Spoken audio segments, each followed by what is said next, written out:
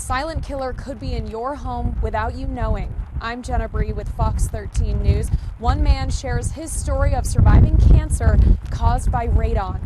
I had lung surgery and lost most of my left lung from it, but I'm still here. Almost 15 years ago, Charlie McQuinn says doctors were treating him for lymphoma when they caught an unrelated lung cancer. There's no nerve endings in your lungs.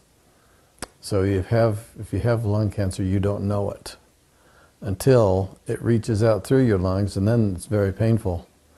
But then it's too late normally. That's why the survival rate is so low. A rare survivor, McQuinn now educates friends, family, and neighbors of the dangers of the odorless, colorless gas.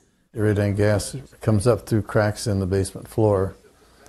And my office had been downstairs in the basement for several years, and so that's likely how I got it. According to data from Alpha Energy Labs, almost half of Utah homes have dangerous radon levels. It's a common misconception that only homes that have basements would have radon, and homes that are what's called slab on grade don't have a chance of having radon.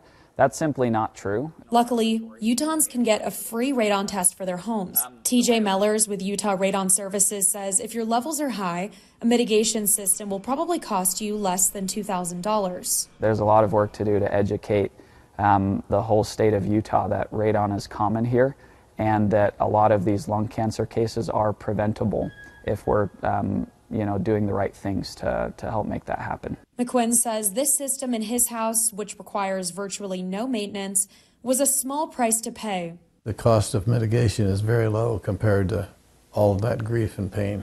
You can order a radon test kit online. It's free and very easy to use. You can find more on how to do that on our website, fox13now.com. In Holiday, Jenna Bree, Fox 13 News, Utah.